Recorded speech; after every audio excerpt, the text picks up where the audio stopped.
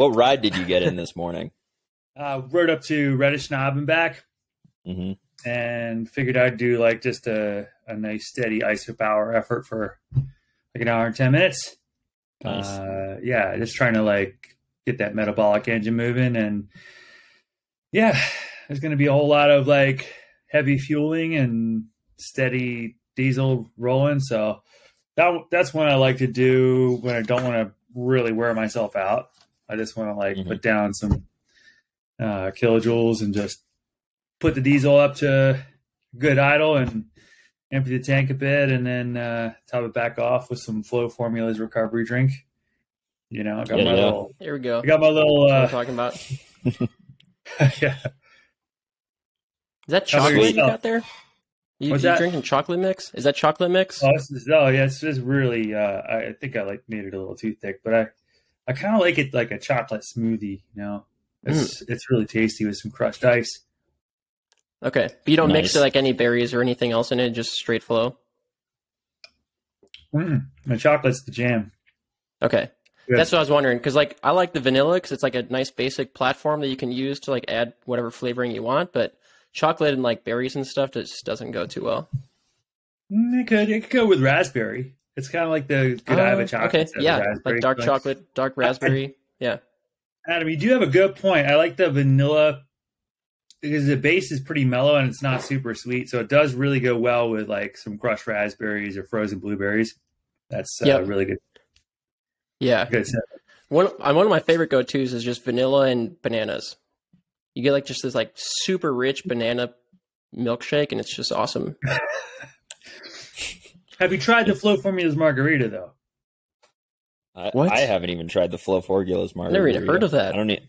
Oh, come on. Is that a Jeremiah special, or do they offer that? That is. You put the crushed ice in a blender with lemon lime, and then you just put a little bit of agave on the rim of your cup, dip it upside down on the salt, add some Patron, some triple sec, and boom. Nice. That's what I'm talking about. It's really that's what we need in the Bonk Bros. Kind of get your celebration. It's good. I'll make one for you at Leadville, Dylan. It'll really hook you up for SBT. Sweet. Okay, so I'm for the listeners, we're talking about Leadville today. That's probably in the title, so you probably already know. Leadville and SBT are back to back. I'm technically signed up for SBT, but I'm going to be honest. I'll make the call after I do Leadville. Leadville is the primary focus. Like you're going to feel great after Leadville. I mean, I'm probably, when I do stage racing, usually the second day is my worst day. I'll do okay on the first day. I do not so great on the second day, and then I get stronger as the stage race progresses. So, I don't know. Are you doing both? If I can get in. Okay. Oh, take Dylan's spot. The short of it is like I tore my ACL in end of February. I guess it was beginning of March. And I was like, I don't even know what I'm doing this summer. But I was already registered for Leadville, so I could choose not to do it. But I definitely wasn't in the mindset of like, oh, SBT the day after, let's sign up for, I don't know. It just didn't even seem humanly possible to think about doing two back to back. But now I'm actually in a really good way. Form is good. Mentally, I'm like feeling like it's August, but it's also like, I'm in a really good lightweight. I'm feeling fit, feeling like I'm having a good time riding off road. No issues. Knee's pretty stable. I can lift weights in the gym, so pretty lucky. Sweet.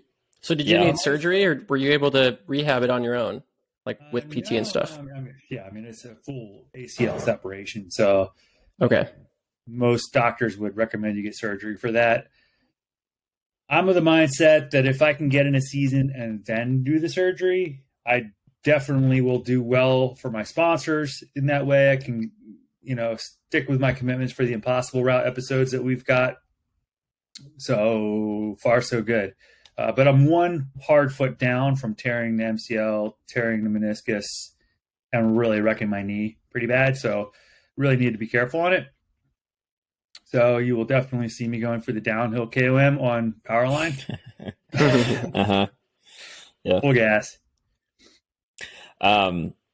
Sweet. So Dylan, so I'll give you this from last year. So I Okay. crewed at Leadville, which obviously isn't nearly as hard as racing it, but it's pretty damn hard. Like, I don't know if you ever crewed for a race, but to be out there all day in the sun and you're cheering and stuff. I mean, it's pretty tough.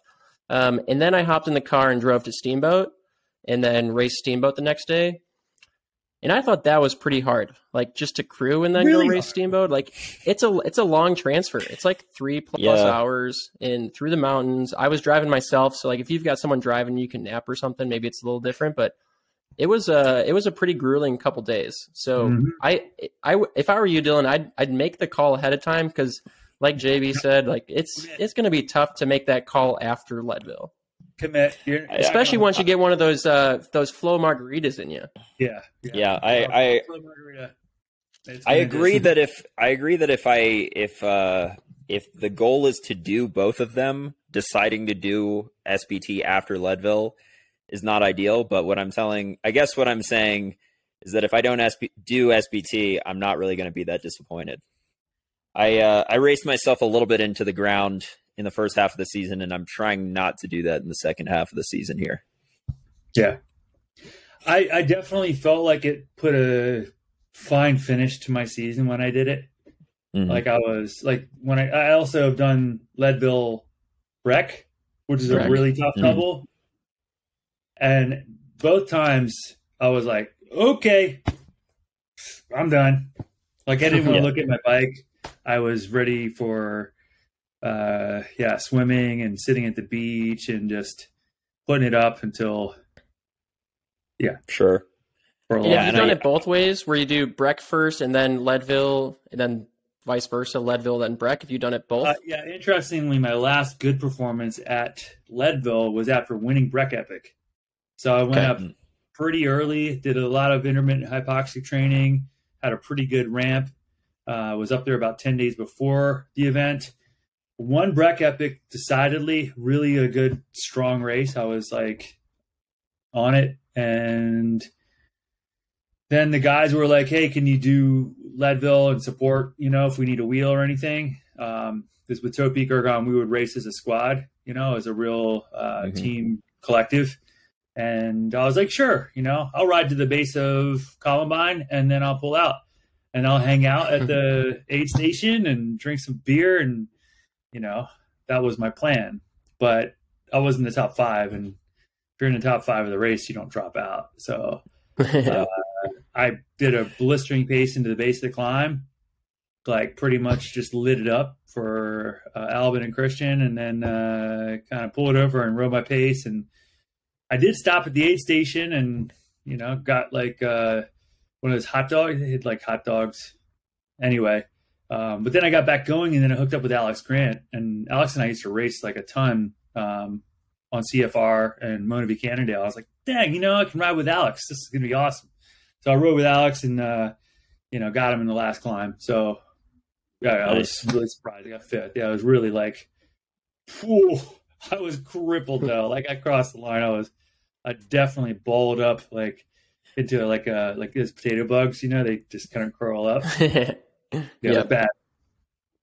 So we definitely wanted to talk about Leadville in years past, and then we'll transition to talking about Leadville this year. But both Adam and I wanted to hear about the record-breaking year that Albin went sub 6, and you were right behind him, and you were obviously part of that team that helped him do that. People are talking about how this could potentially be a record-breaking year, and being that you were part of that team, I know how strong Albin was back then. I mean, he's still strong, but what are your thoughts on that? And what exactly did you guys have to do in order to set that record? I'd love to see someone break that record. I'd love to see someone getting close to breaking that record. I don't know if you looked closely at the winning times for the last several years. Obviously, there was a COVID year there, but what was Keegan's time last year?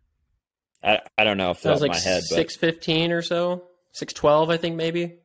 Yeah, that sounds very plausible. And that's scorching. Like, he absolutely ripped the last 90 minutes of the race. Fastest time ever. A few seconds ahead of Albin split for that last segment. And I've done a bit of analysis of it because, I'm always, I might not be to the form right now to tangle with the record, but I do like analyzing the race. I do like looking at the performance output needed, what factors really played into that performance, and then also kind of looking at a bit of the apples and oranges that are the different years. And so at the end of the day, it's a bike race, and each year is a little different formula from the standpoint of the competition, the form at which they come into the race, as well as the dynamics that play out on the road or on the trail. And you kind of hear that in road racing, like, well, hey, no one wanted to chase the guy who was way down on GC that attacked early, whatever.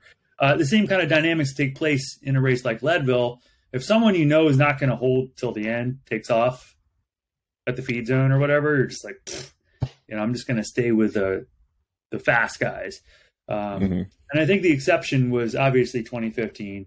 I remember sitting in Lago di Garda in Italy, right at the end of Transalp. We were having pizza. It was an awesome finish to a really phenomenal race. And I came to, talking about Leadville. And I said, hey, we should work as a team and try to break the record. Like, not just go and ride a negative race. We should just set up the time splits.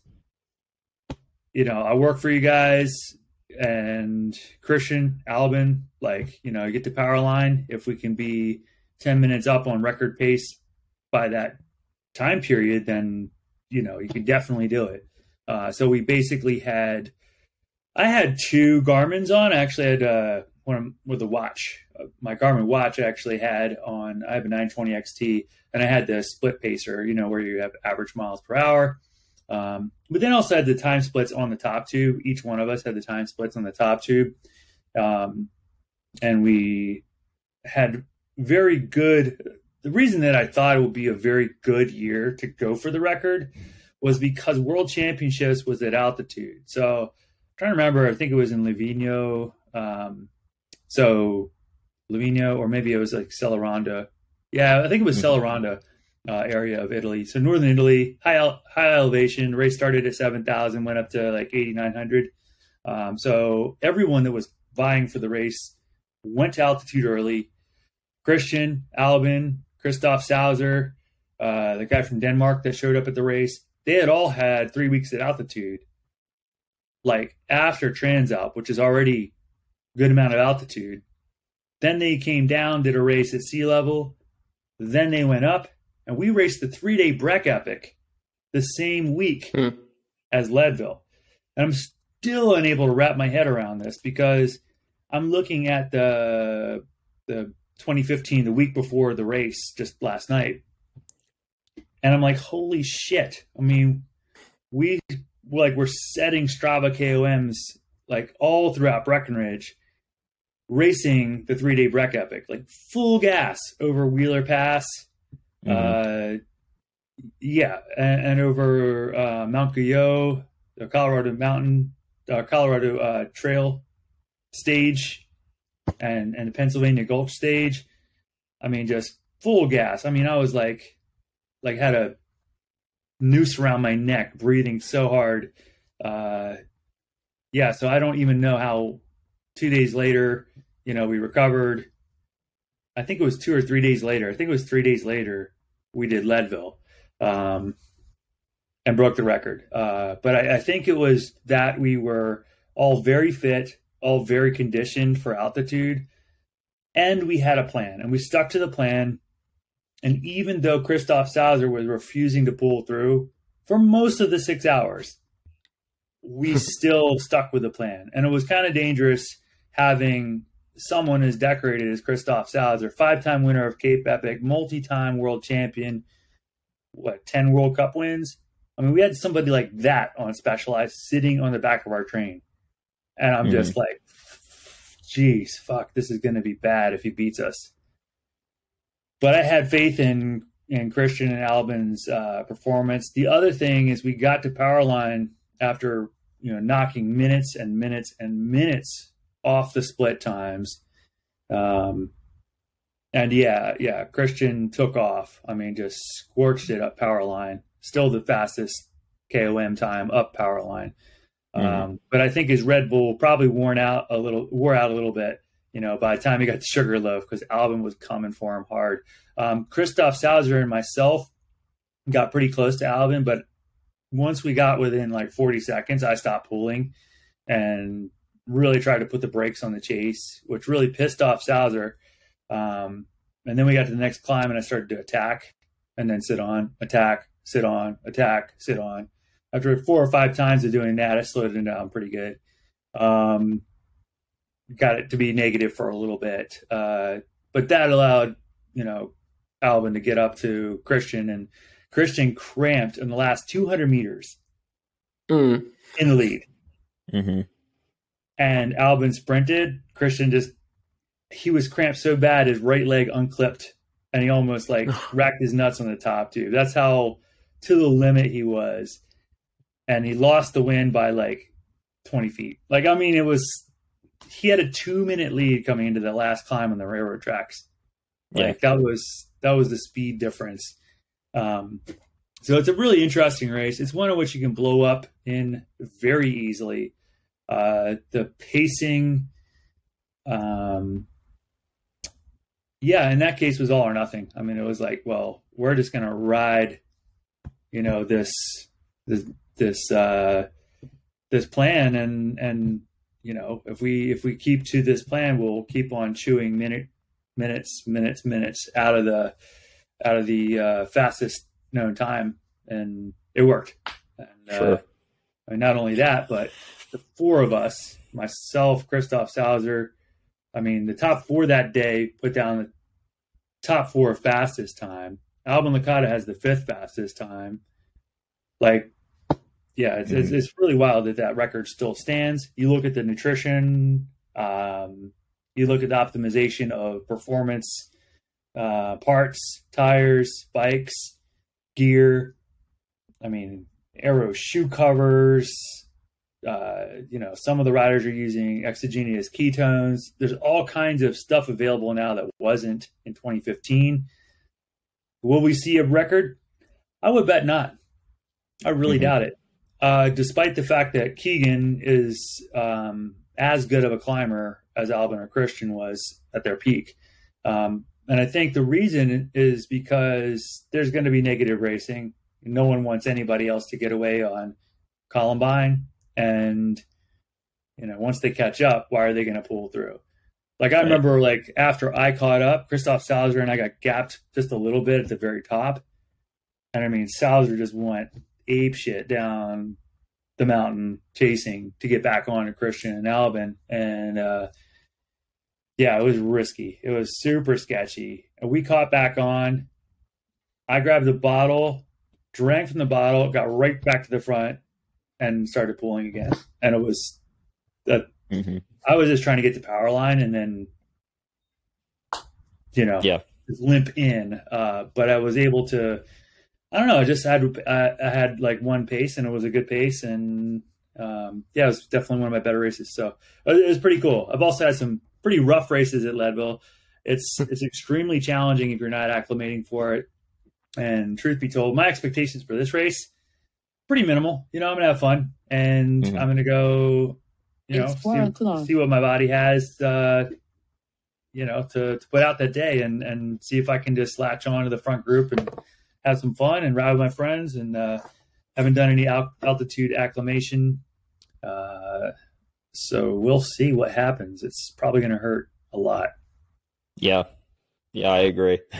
So I think with the Lifetime Grand Prix, with Leadville being part of the Lifetime Grand Prix this year, it may be the deepest amount of talent that Leadville has ever seen. I just don't know if the top 5, first of all, there's not going to be teams working together like there was with Topik Ergon. And second of all, I don't know if it seems like Keegan is probably right up there with Albin and Christian in terms of climbing, but you know, I don't know if the top 5 at Leadville this year matches the top 5 of Leadville that year. Yeah, we'll just have to see. I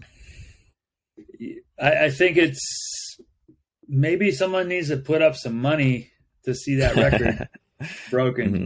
Like, I'd love to see Lifetime Sure. say, all right, anybody that beats the record, 10 grand, like, just throw that out there as a bonus. I'd do it if I had an extra 10 grand. I mean, the most I could I'll put up $1,000. I like to see anybody break it. So we can get into this year's race, and I think we should start with Keegan put up a Instagram story of his hardtail with drop bars on it, and he tagged. Oh, is that his bike? I thought it was his friend's bike or something. Was it his friend's bike? I could be completely wrong about this. So he tagged Leadville, and he said, you know, and I thought that it was his bike, and it was basically his hardtail mountain bike, you know, set up for mountain bike racing. Only difference is it had drop bars, as if that was the bike that he was going to race at Leadville. And now you sent me a text earlier this week, and you're like, I don't think any of your competition is listening to this. No, definitely not. Because I discuss aero bars a lot on this podcast, and I actually don't want the top guys. I don't want any of them to run aero bars. I want to be the only one. So they're fast. But you sent me a text earlier this week saying, do you think that a gravel bike will be faster at Leadville? I told you my opinion. I don't think it's faster. But what do you think? So I want to get your opinion on the gravel bike at Leadville for sure. What do you think of Keegan's idea, potentially, we don't know this for sure, of doing just drop bars on a mountain bike, hardtail? Yeah, I'm looking for it. I don't see. Well, it's gone now. It was on his story a couple days ago. Oh, okay. It was some stealth business there. Yeah. Yeah. The reason I sent that was because I thought it would be something different and fun to try. Mm-hmm.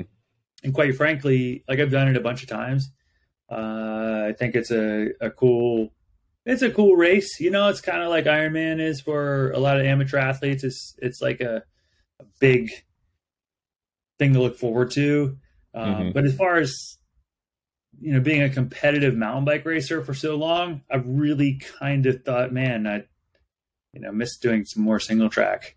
But if you look at it as a gravel race, it's kind of like a really awesome course for a gravel race, right? It's like, sure, man, it's a pretty freaking cool course if you put it in those terms. So I got to thinking, I was like, well, you know, the bikes have come a long way. The tires are getting better and better. The bikes are lighter.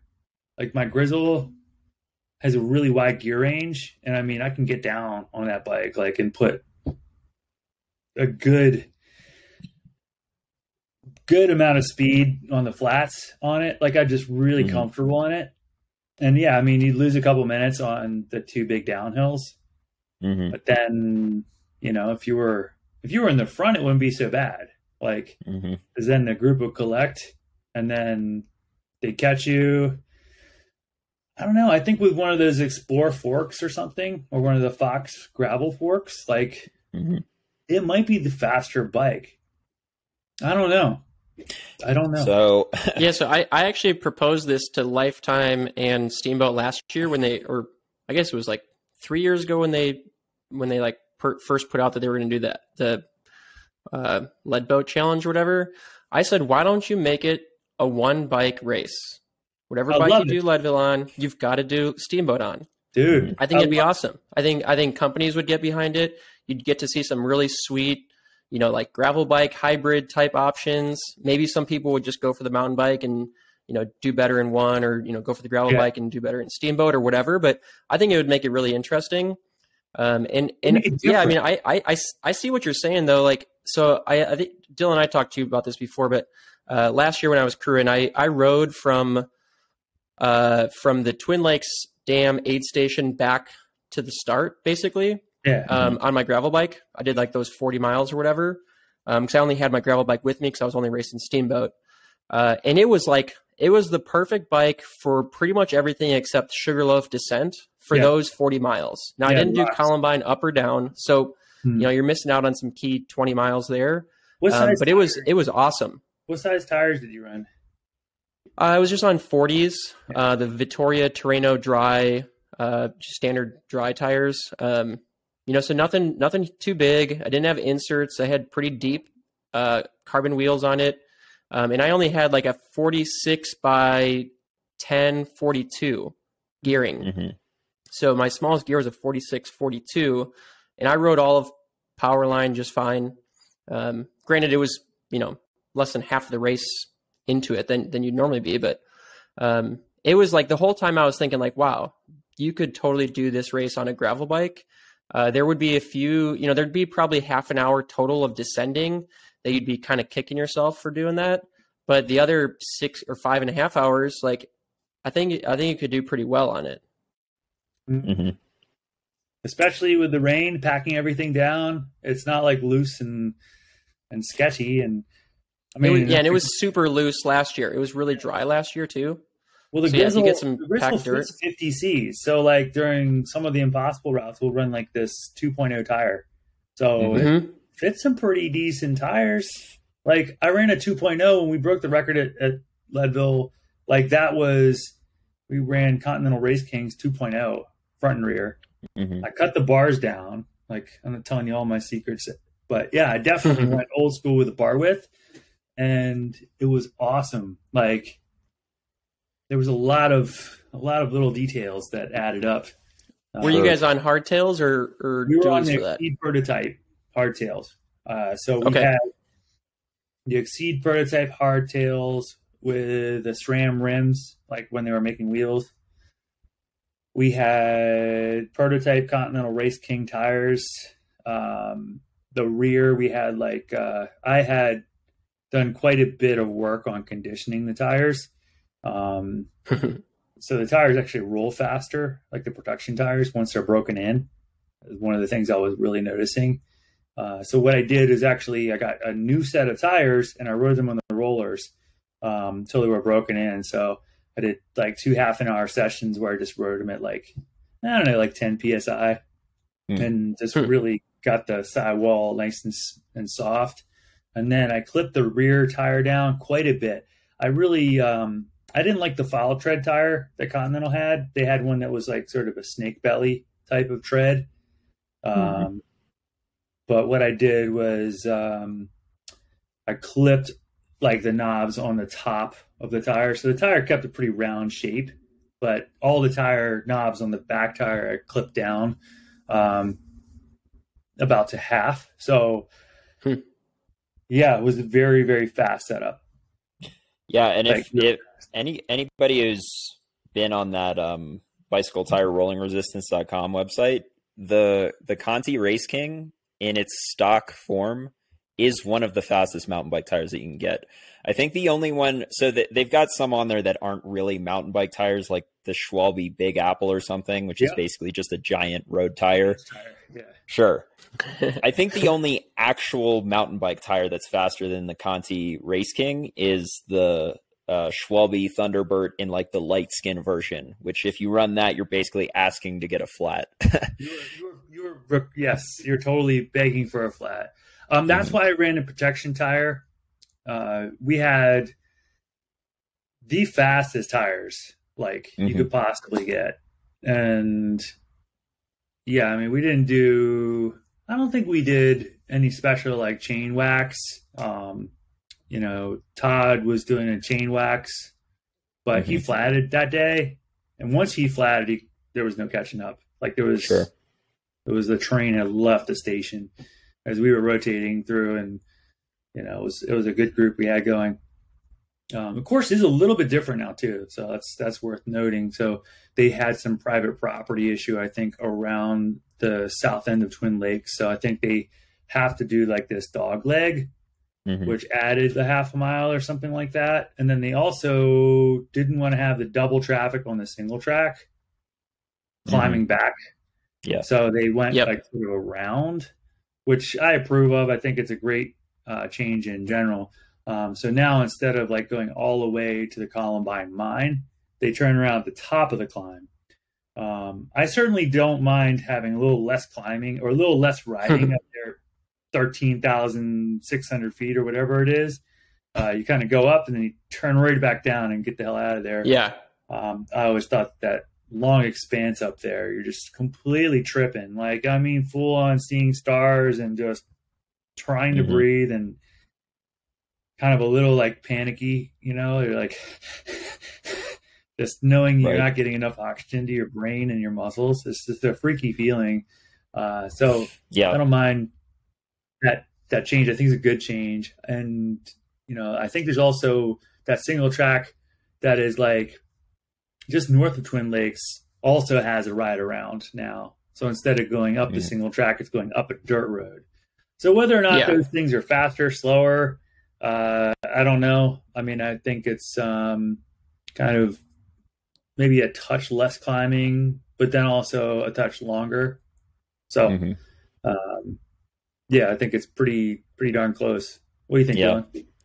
Well, I never saw the old course. This is literally my first time doing Leadville. So, but yeah, I mean, the course seems super fast. I mean, the first time I rode the course, I was staying strictly zone 2. Like I didn't go above zone 2 one time, and I was on pace for an 8-hour finish.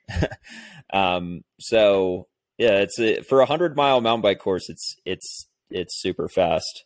When we were talking about what bike is the fastest, I'm sure you probably agree with this, but having ridden the whole course at this point multiple times, because I've been up here for a month, I'm like 90% sure that it's a hardtail. And as far as handlebar setup goes, flat bars with aero bars attached to them. I think if you do drop bars, you're going to lose too much on the descents. If you keep the flat bars, you're going to be fine on the descents. And then aero bars where you need to be aerodynamic are actually more aero than being in the drops in a drop bar. So there are some sections where it's too bumpy to use the aero bars where a drop bar has the advantage. I just don't think there are enough of those sections to make up for what you're going to lose on the descent or for what you're going to gain on the parts where you can actually use the aero bars and be more aerodynamic than a drop bar. I got a nerdy question for you, and you probably know the answer because you're a nerd. But does Best Bike Split allow you to change modalities throughout your split pace strategy? I don't know. I'd have to That'd see. be the way to do it. So the way to do it would be, so one of the things that I was looking at when I was testing the aerodynamics and setup of the aero bars, tire configurations, you know, I was kind of doing some field testing. So did you guys run aero bars in 2015? I ran aero bars. You did? Okay. I was going to be at the pointy end of the group on the faster section. So I rode all the hills and flats. So if it was false flat downhill, I would just say, get out of my way, guys, and just go to the front. And I didn't have to ride that hard. It was just a very good, you know, wind-breaking position. The thing about the analyzing aerodynamics for a mountain bike, which is very, very good to point out, is that most people have it wrong. So when you look at the Specialized wind tunnel series, arrows, everything or whatever, I mean, that's cool and all, but you're not going to hold your handlebars like this. And I'm holding my hand next to the stem for those who are listening. That position was said to be the fastest. Anyone who has tried to put their entire body weight with their triceps while leaning forward with their chin next to their hands will realize it's a very uncomfortable position after about 2 minutes. And in 3 minutes and 4 minutes, you can't even hold it. It's completely unfeasible. That's like, okay, you want to tuck and get quick for a few minutes, but that's not a sustainable long duration pace. So while that looks good on paper, it's absolutely junk for long durations. Now, you know, hands on the fork crown actually is pretty good because you can ride there all day. It's very comfortable if your hands can withstand it. And then the aero bars, way superior because you can actually get a break from all the upper body, shoulder, and hand gripping that normally takes place. It's actually a pretty comfortable position. I tell myself that I'm just like chilling, taking a nap when I'm in the aero bars. You know, you can crank, you can just kind of like let your upper body relax. You know, it's a pretty efficient position. So, yeah, I agree with you, Dylan, on that aspect. The other thing too, when you're looking at aerodynamics, and if I get a chance to go to the wind tunnel one day, which I would love to do, A2 wind tunnel, I considered going there a couple times. I was that close to going, but then I was like, really, this is stupid. But actually, it's kind of fun. It's kind of cool. Yeah. You know, when you look at the effect of being fast in your normal descending position, just imagine like you're descending, you know, your legs extended, elbows out. Skin suit, for example, a very fast skin suit is going to make a whopping difference in that position. It's really very evident. And aero helmet, we did not have aero helmets, by the way. We taped the top of our helmets. So we had the lightest helmet in the world from Lamar. We taped the top of it. The taping was actually good because if you did get to overheating or something, you could rip it off. But all the coast downs that I did with the tape was really pretty damn fast. It was pretty decent. So yeah, I mean, there was a bunch of little things. That's just sort of scratching the surface. But really, like, you know, when you look at the total sum, you kind of have to like break it down into blocks. And so if you really wanted to look at it, you'd say, all right, well, this section, you're just descending normal position. So you should also optimize your normal descending position. Anyway. Now we, after Unbound, on this podcast, we had a long discussion. We were talking about Unbound in general, but after we got past the, you know, breaking down what happened during the race of Unbound, we had a long discussion about aero bars and the spirit of gravel, specifically with how it relates to aero bars. You were an aero bar OG. In fact, I would dare to say that you were the inspiration for me being such an aero bar nerd that I am today. And now you've flipped your tune on aero bars. So can you tell us why you've done that? Well, I think it just comes down to the fact that for me, I like the dynamics of traditional racing and the tactics that come along with it. And I feel like the aero bars, I don't know, it's a love-hate relationship. I'm not going to lie. Because, I mean, I've got some course records with aero bars and, you know, they're fast. I mean, there's no two ways about it. But I also have a feeling that I like to have a fair race across the board. And I also like the dynamics of pack racing. And I think you get a little bit more of a rich dynamic with traditional drop bars, for example, in a gravel race where you have a breakaway. The breakaway, if they work together really well, they might stick it. They might stick it. But you have someone with aero bars like yourself who's really damn slick.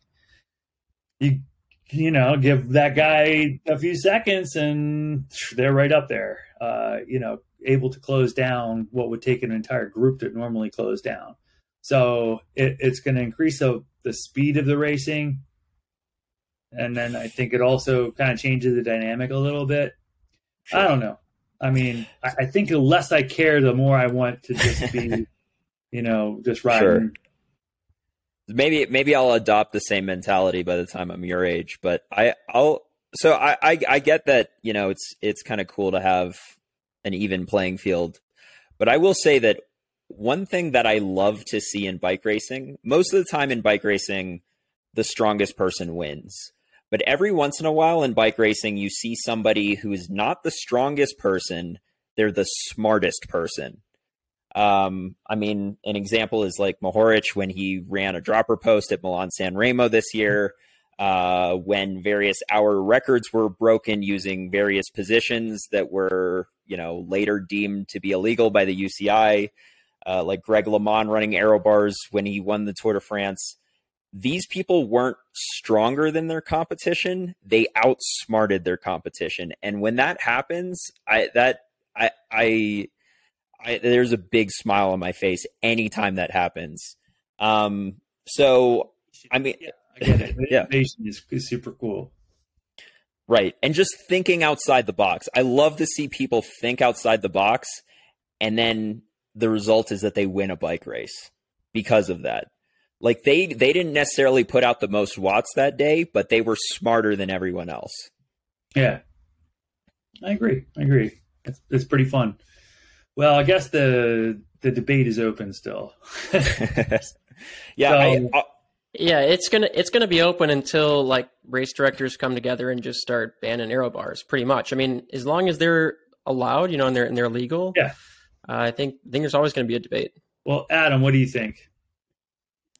Yeah, I agree with Dylan. And kind of like you, JB. I mean, I love to see. That's what's so cool about a race like Leadville. For so many people, this is their big A race that they think about all year. They prep all year. They buy so many different, odds and ends mountain bike parts for their bike that they normally wouldn't run. Like I'm running aero bars this year. I've never used aero bars. I've never even considered aero bars on my mountain bike, but talking with Dylan so much here and, kind of seeing his side of it. Hopefully you've gotten some practice in them. Yes. Yeah, no, I've got like 3 weeks of gravel riding in them. So cool. I feel pretty good with them. But, it's like, sure, if it can save me some time, why wouldn't you? As long as it's legal, we're not talking about doping or anything, right? We're talking about staying within the rules.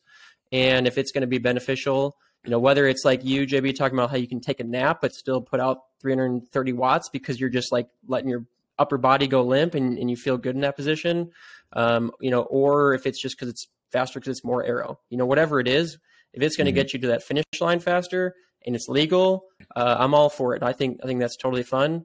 But I also would, if they banned aero bars from all off-road races, I wouldn't be like out there picketing, like, in defense of aero bars. Like I would think that's fine. Like, it's like, yeah, Dylan probably would be out there, but, I understand both sides of it too. And, you saw both ends of the spectrum at a race like Unbound this year. You saw the lead group that was 5 or 6 that were coming to the line all together. Half of them had aero bars. One of them had those little, dinky half aero bars. And a couple of the guys didn't have aero bars, so you kind of see both ends still in the mix. So it's not to say necessarily that one has to be faster than the other. You can certainly go fast either way, but it is fun to just see so much different kind of innovation and thought process go into it. And so anyway, so speaking of Unbound, actually, this is the point I was going to bring up. So, Dylan, going back to the sub 6 hour kind of, or I guess it's 5:58:25 is the actual record for Leadville. We all knew that the Lifetime Grand Prix was going to elevate the level of, talent and performance at some of these races this year. But I think Unbound was a pretty big surprise for a lot of people. I think you would have expected maybe, a record to be broken there, but probably not by more than half an hour. Sure. So for those leaders, 5 leaders to come together and break the record by over 30 minutes, I think that says a lot for what could happen at Leadville this year. I think a race like that is similar to a race like Leadville where it comes down to a race of attrition. So if you've got guys in the front that are motivated and they're working together because they want to dwindle that group down as small as possible, I think we might see some pretty fast times. Now, the caveat is, unlike Unbound, where you're at sea level, where you can rebound if you do kind of burn some matches early on. If you do that at Leadville and you're not prepared for it, then that's where we might see some unraveling taking place. So I think that will throw a potential wrench in it. But I think we're going to see, at least to the top of Columbine, some pretty fast record breaking times this year. And what happens after that, maybe that's up for debate still. But I just think the level of competition, not that when you guys raced in 2015, I mean, obviously your squad plus Sauser, you guys had pretty high level of competition there, but I think the first 2 hours of having a group of probably 30 plus that are going to still be together, it's going Yeah, I mean, you're going to see some super fast speeds going on there. Mm-hmm. So at Unbound, Jeremiah and we talked a lot about my pacing strategy before the race. And I think most people at this point know about my pacing strategy if they listen to this podcast. I talked about it on this podcast, made a whole video about it, about how I basically ignored the front group at Unbound, got some guys to do this with me so I wouldn't be alone. And I basically rode the race as if it was a team time trial. It worked out okay. I keep scratching my head as to whether I would have done better had I gone with the typical strategy, which is just stay with the front group until you pop. I could have easily stayed with the front group until, mile 130 and then been completely toasted and then finish worse, or I could have finished better. Who knows? Ended up just barely breaking 10 hours, and I think I was 25th place. So, Jeremiah, you were a little bit skeptical about that idea. I have a gut feeling that strategy might work better at Leadville, since Leadville is a mountain bike race. They're still drafting at Leadville, but it's less so than at Unbound. What are your thoughts with that? It's also at altitude, so you could potentially blow up even more catastrophically at Leadville. Yeah, absolutely. With the road aspect for Unbound, it's a very tricky strategy. That strategy can work, but you have to have a lot of riders who are world class around with you. And that's where I was like, well, okay, you've got some great riders, some strong riders to work with you, but can they help in the last 5 hours? And that's where you were kind of by yourself, and you rode a phenomenal race. It was really strong, but your total expenditure starts to become a factor. And what I mean by this is even, your nutrition is very optimized. With flow formulas, you're able to get in close to 100 grams of carbs per hour, but still, at peak output, you can burn 1,200 kilojoules per hour. You can burn way more than you're sucking in, even at your best effort. And so you have this sort of a, bit of a conundrum there too.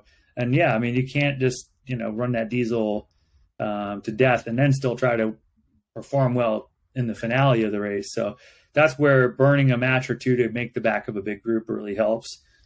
You can play the tactics, you can save a lot of energy and sit on and let some other people share the load. I think some combination of that strategy works really well.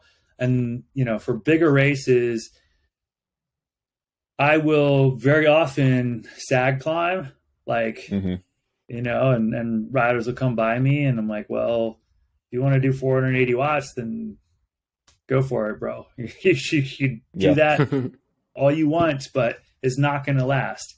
It's not going to work very long. However, if you can latch onto the back of that group and then migrate your way back to the front, do that a few times, these riders, they kind of fall apart and become unglued when it comes to the last big climb. And really, when I look at my previous experiences at Leadville, it is not Columbine, it's Powerline. Powerline is the race.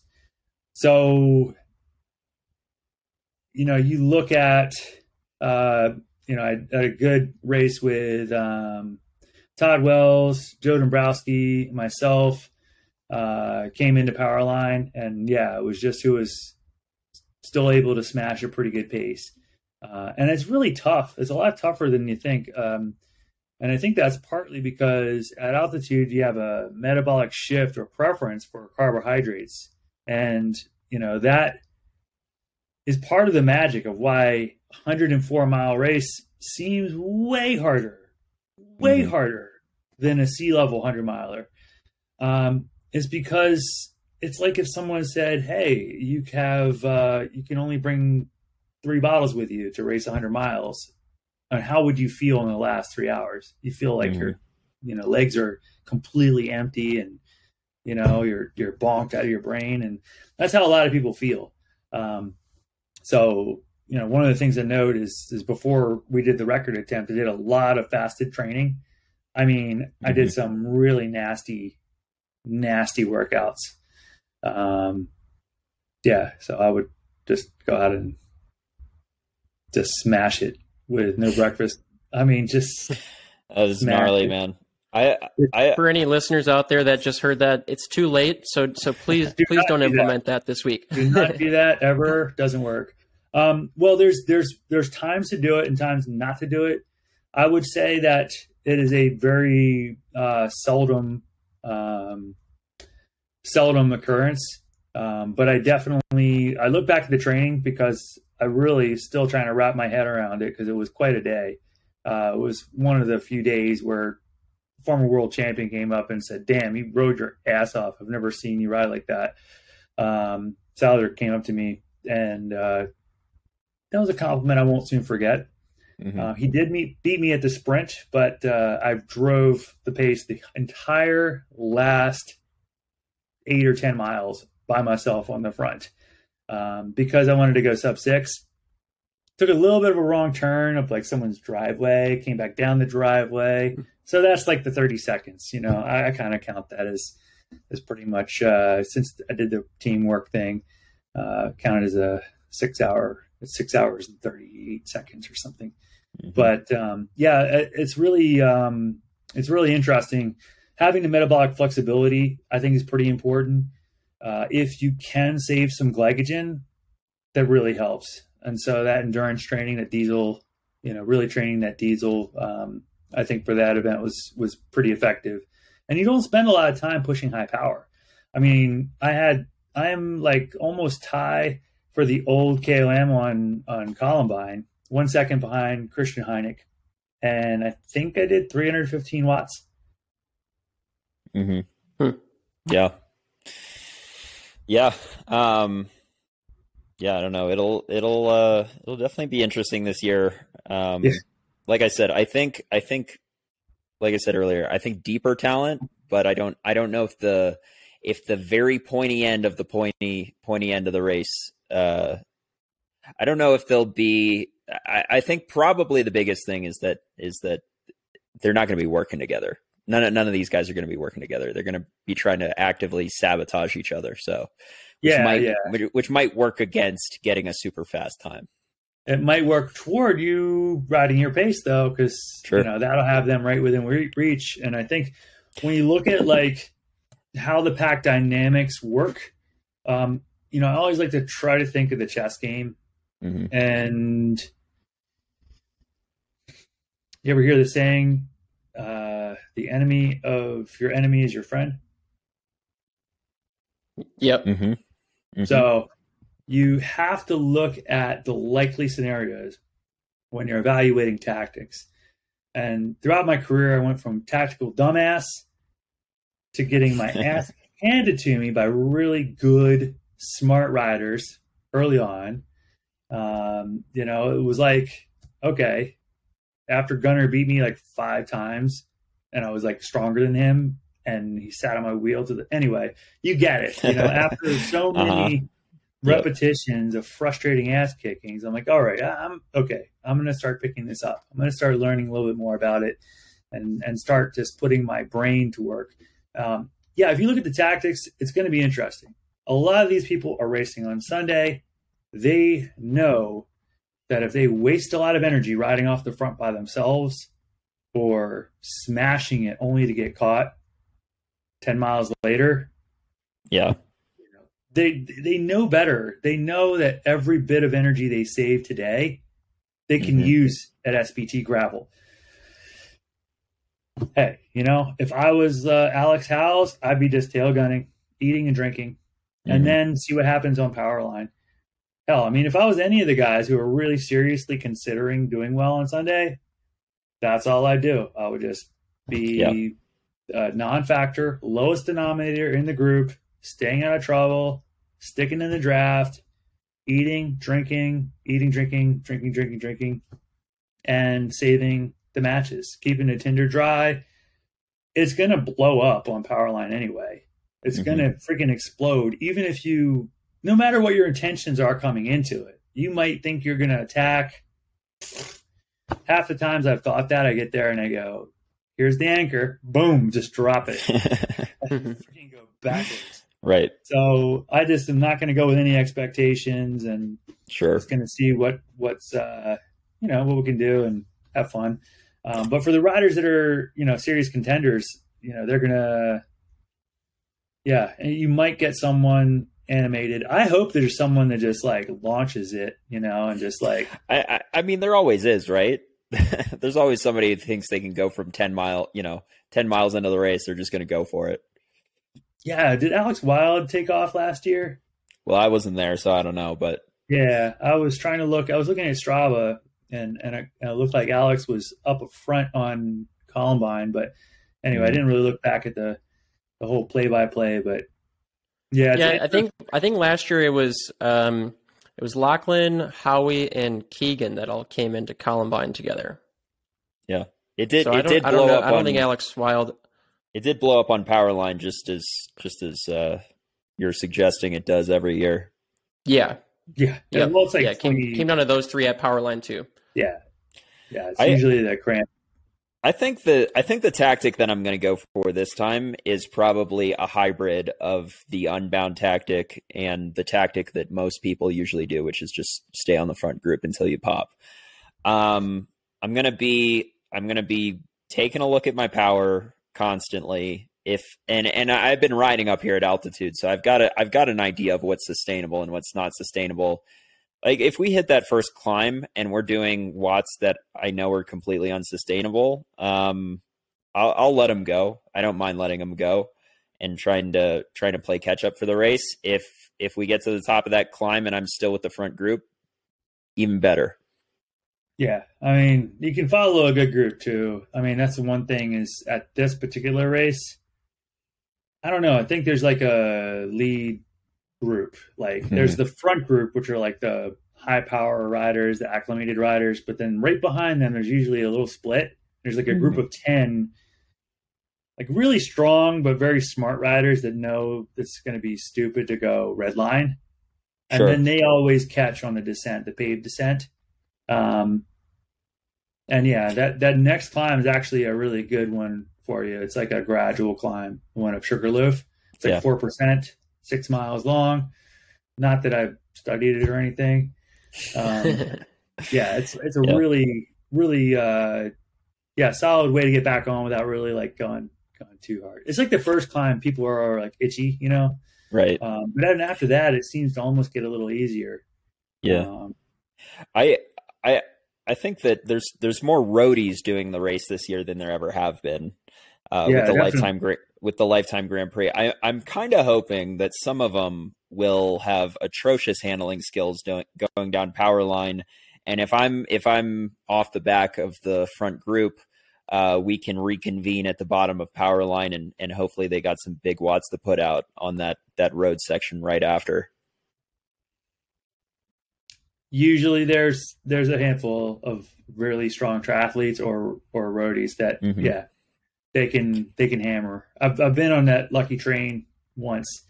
Okay. And you just sit on the back, give your courtesy pull for 10 seconds, and then the group is just like so should be fun. All right.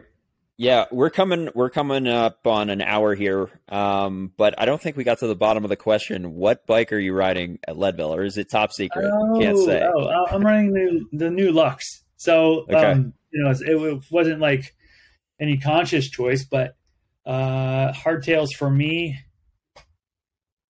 I don't use them very much to be honest. So when asked what bike I want, I was like, I want a new Lux, because that'll be really perfect for 99% of the rides I do. And then for Leadville, it'll be good. You know what I mean? It's going to be very nice on the bumpy stuff. I can sit instead of stand.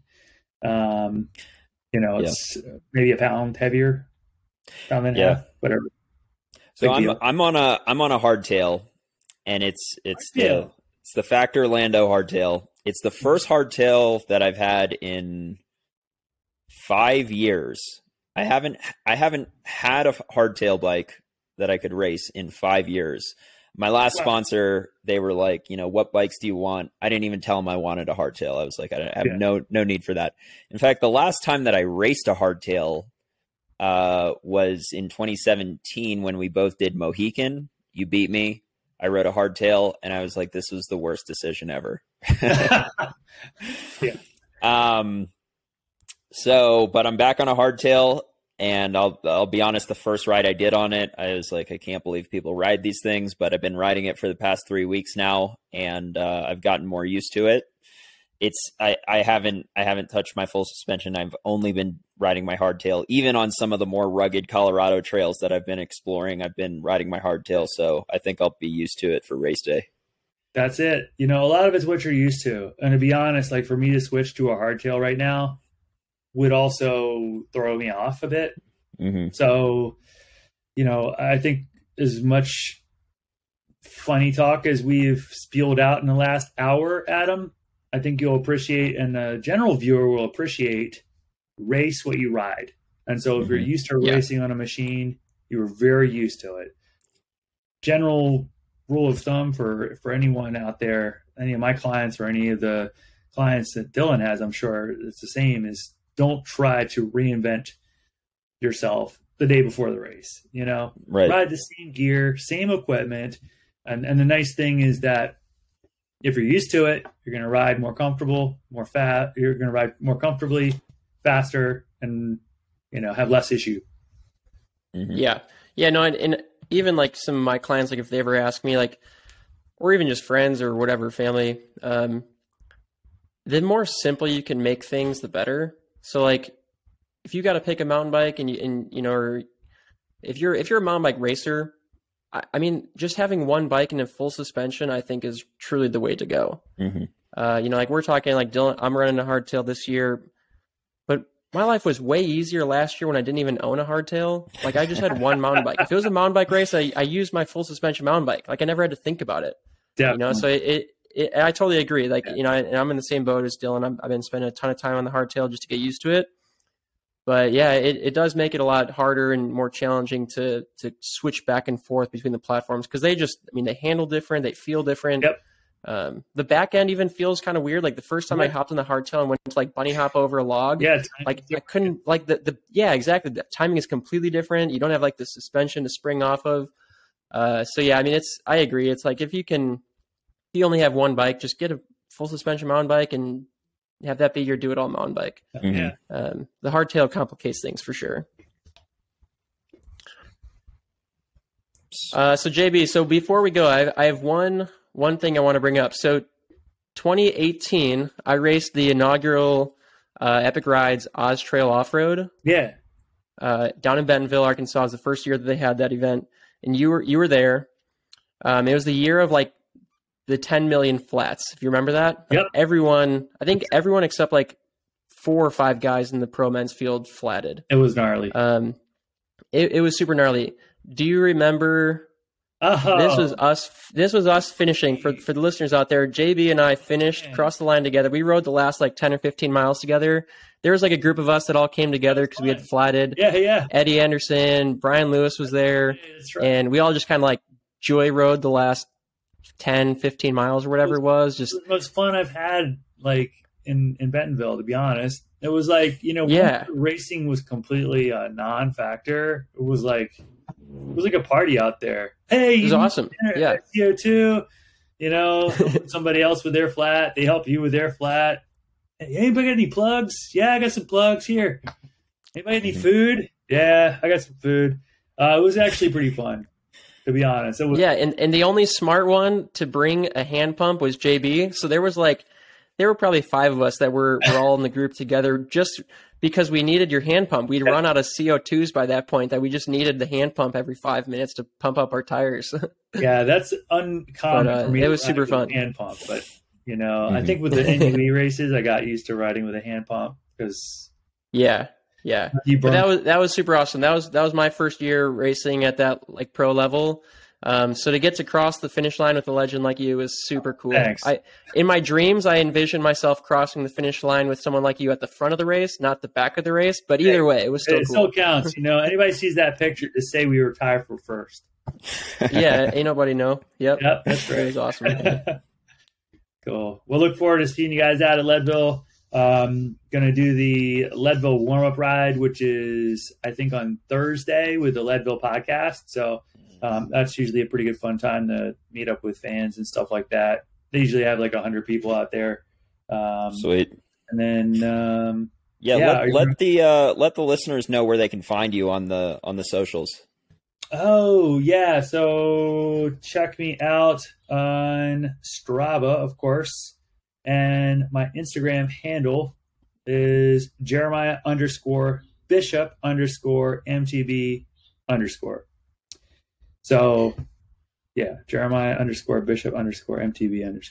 Anyway, I need to find a more simple version of that. But anyhow, that's it. Also on Facebook, I have a YouTube channel called In the Wheelhouse with Jeremiah Bishop. So there I get to kind of vlog a little bit, share some stuff, and You planning on doing a video for Leadville? I'm going to do something for that weekend. Yes, definitely. Danny's going to come out, who's a videographer. So we're going to get a bunch of footage. We're going to try to get him on a moto or e-bike. Try to get some of the front group. Hoping I'm in the front group. Maybe I'll be trying to get some of the third group. Yeah. Who knows? Yeah, and Danny's hooked me up with some footage for some race reports as well. He does a good job. So yeah. Well, yeah, especially now that they're not live streaming the event anymore. That was kind of a bummer news to hear. So it'd be cool to have some extra content out there. So they're not live streaming Leadville. Yeah, I guess Flow Bikes is out for the Lifetime Grand Prix. Why? Any dirt? I don't know. The news just. I don't know if this is broke, the true dirt. Yeah. The news broke yesterday, but the cycling news article said that it was just too challenging for them to set up the infrastructure that they needed to get the quality of videos that would serve the people. Yeah. So I think they went for like the no media is better than bad media kind of look, which. I totally understand. It wouldn't be the first time that they dropped the ball on coverage, so I guess they're maybe just kind of foreshadowing what might happen. So, I guess I can understand it that way. But yeah, totally understand that. I kind of had a discussion with their media team early on about it. I reached out to them. They were like, "Well, we got it covered." Is a little bit more like how it went, to be honest. It is not easy. But I've been to a lot of races that do a kick-ass job of it. Leadville has never really had a great live coverage. They have maybe okay updates, intermittently throughout the event. I would say Cape Epic 100% does the best job. And, they have a big team. That is no joke. It's a big investment. But if there's one thing that holds true, invest in the media. Like, there's no doubt about it. It's a good payback. Yeah. I hope that they find a good solution. I mean, I feel bad for any of the Lifetime Grand Prix athletes like you guys. You kind of signed up expecting that. A lot of people have been following because they've had the live feeds. Yep. The live feed was really good at Sea Otter, and it was really good at Unbound. I mean, there were some times where they dropped the ball a little bit, but Sea Otter was really good, actually, I thought. Obviously, they didn't have Tusher for the same reasons. I think they got out there and realized that it was going to be too challenging to get the connection or service or something. The terrain was too difficult. I don't know what it was. What was your thought on the live? But it is. Did you look at the live coverage from Unbound, Adam? Yeah, I was watching it. How was it? Yeah, it was okay. I mean, they tuned in late, so you kind of missed a lot of the early stuff in the race. But the good thing was the Unbound Instagram feed had pretty good coverage early on. So you kind of got to watch that and then tune in to the Flow Bikes coverage once that came on. And it was good. I mean, I was able to kind of keep it off to the side while I was doing some other stuff and tune in and I think they, the announcing was maybe a little bit off. You definitely had to be watching because they got names wrong and stuff like that, but that's okay. I mean, they're still new to it. Yeah. But it was good overall. Like, you got to at least see the action for the last hour and a half or so, 2 hours of the race. And it was pretty cool. Yeah. Yeah, I agree. There were some things that were really good about it, and also some things that were a big challenge. I thought it was awesome to watch Sea Otter because I was laid up. I wish I was there, but I got to see it. And because they had a different start time for the women, you could actually see the women's race. The coverage was probably comparable between the two, and the women's race actually ended up in a dynamic that was more interesting. But in the case of a start at the same time, I know what they're trying to do, but they're also sabotaging not only the fairness of the women's race, but the ability to cover the women's race effectively and as prominently as the men's race. I'm a big proponent of doing what Cape Epic did. Sometimes you got to learn from other people's mistakes instead of make the mistake. Cape Epic for several years tried to run them concurrently, and it was just a mess. Some of the bigger female riders that were really scrappy, like Annika Langevad, like she could fight in the front group with the men, just, get an elbow in, and she could like ride the front group, and then she's gone. Like the other women are just like, looking at this giant headwind. So Sophia Gomez Villafane talked about this after Unbound, and her perspective on Unbound was that she felt like she wasn't racing on other women. She felt like she was racing men the whole time because she was with men the whole time. From after the first hour of the race, she didn't see another woman for the entire race, and she thought it would have been a lot more interesting if they'd had a separate, they could potentially do. This is a thought I've had, and we've talked about this on this podcast, is maybe do something like Epic Rides did, where maybe the Unbound amateur race is on Saturday and the Unbound pro race is on Sunday, and the men start and then the women start, so they're it's easier to cover, and the pros get their own start, and also it just makes it better for the pros in general because it's not as hectic a start with a smaller field. I like it. There's a lot of positive to that because gravel is not a grassroots event type anymore. It is definitely a pro and pro-am style event. And it still can be cool. It still can be really fun. I think having different rules for events, not to get off on, this is another podcast we're starting. Well, it's okay. We can go off on tangents here. We don't have to cut the podcast while we're talking about something interesting. Yeah, exactly. Well, I think that, you look at the evolution for Cape Epic, good example. When the field was like 300 people, no big deal. When it was 400, 500, 600, 800, 1,000 people, 1,200 people, okay, now it's starting to change. And I think having the integrity of a fair, easy to cover race, again, it's going to come up to the women. The women will ultimately have to voice their opinions and be the voice of what they want to see happen. But I'm just reflecting on my own personal observations of how much the racing improved and the coverage improved for Cape Epic once they did that. It seemed to be a real positive turning point for both. The other thing is if you draft off of a male competitor, you get a warning.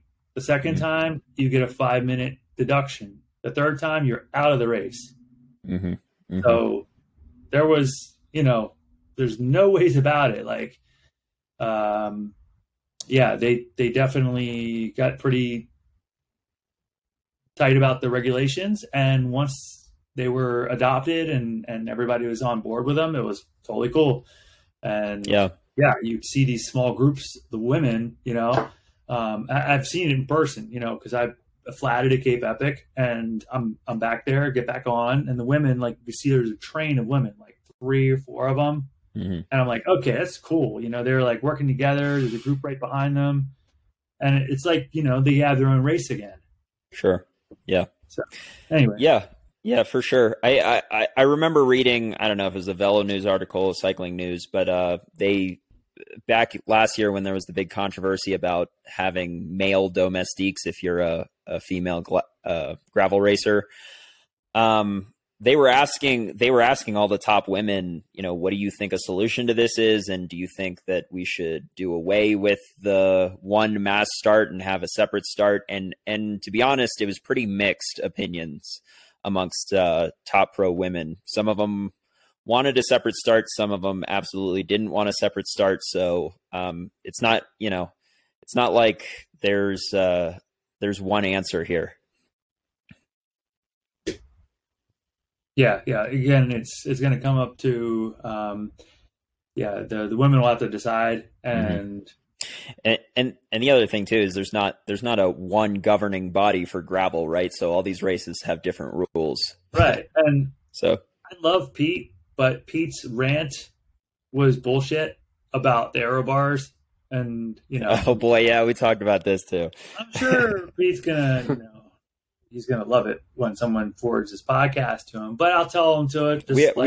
We've already talked about this, man. So Yep. Don't worry about it. You've already been around the block. Okay. Yeah. And I honestly think, there needs to be a forum. Hey, maybe there doesn't need to be a governing body for gravel, but hey, could there just be a Congress of gravel riders that votes on ideas? I'd say, why not? Yeah. And, the amateurs and the pros, they have slightly different needs. Do you know any of the amateur riders that are going to run a 38 front chainring for Leadville? Definitely not. Yeah, probably not. They shouldn't be. They definitely shouldn't be. Unless they got a double. But if you ask, Albin was running a 36. I was running a 36. Albin's running a 38. Wow. Monster gear. And so our needs are different. Can we handle aero bars? Yes, most of the time. There'll be an occasional crash, but that's part of what we sign up for. And then the amateurs, there are a lot of people who probably should not be riding aero bars in sand and gravel. Facts. But then as we look at the events, we look at gravel, the spirit of gravel, spirit of bike racing. I mean, man, we just got done filming Tour de France gravel, which for me was really profound in that I got to see the evolution of these draconian rules in road racing. And at first it was very loose. It was like 2 gears, 0 outside assistance. It was like Unbound, Don't cheat. If you cheat, that was about the gist of the rules. Right. But there was still plenty of cheating back then, but there was, but I mean, the rules were very, they were very loose, it was open to interpretation, and it became more and more strict and more governed. And now you have rules on the sites, height of your socks, whether or not you wear sleeves, geometry, tube shape. They have a jig to make sure your bike is compliant. It definitely takes the fun out of it at some point when it's overly restrictive. And I think one of the things that, at least at this point, has not been spoiled, but the UCI is coming for it. They're definitely trying to make this gravel series. They have a gravel world championships in Northern Italy this year. Is that we have different governing bodies and we have different rule sets. One allows aero bars. One doesn't allow aero bars. Hell, I want to see one that's like, the 1926 Tour de France. And while you're in the aid station, the clock stops for 5 minutes. You can keep on going and, keep on racing, whatever. Having different rules and different styles, I think is awesome. Brian Duro, freaking awesome.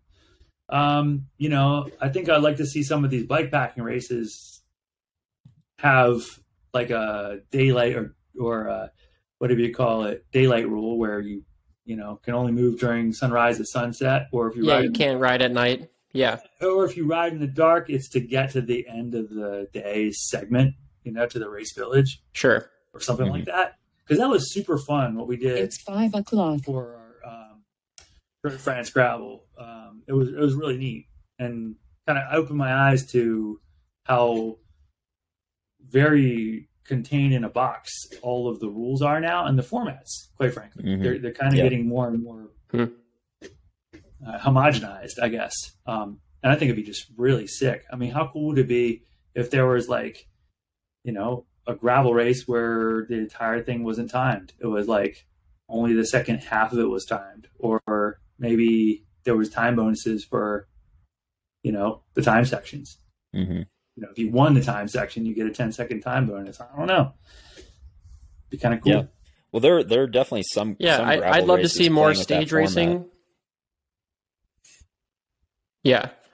I mean, similar to like a Grand Fondo type thing, I guess. Mm-hmm. It's kind of similar formats there. But yeah, I'd love to see more stage racing come to gravel, like the Oregon Trail stage race that came out a few years ago. To be honest, like when I first kind of heard about it, the whole idea of like sleeping in a tent for 5 days and then riding 100+ miles on gravel every day, I was like, that just seems like really hard. But then like you look and it looks so much fun though. Like everyone just has a blast doing that. And you can come up with so many different cool like races within the race when you've got multi-day races going on. Oh yeah, you could have. And yeah, I think that'd be fun to. I mean, like, how cool would that be? Yeah. If you had like an enduro jersey, and then you have a climber's jersey. Yep. Like you could just focus on one, put your 2.0 tires on. Be like, I'm going to focus on this. Yeah, totally. All right. Well, I think we started recording the second podcast here. Yeah, no, that's okay. We'll have to get you on for a second one, and we'll talk about the spirit of gravel for the whole time. Yeah, I'll wear a ghost outfit. Yeah, this was super fun, though, JB. I appreciate you coming on and taking some time out of your day, and look forward to seeing up at 10,000 feet. All right. I'll bring my oxygen tank. Cool. See you out there. All right. See you guys. Thanks for having me.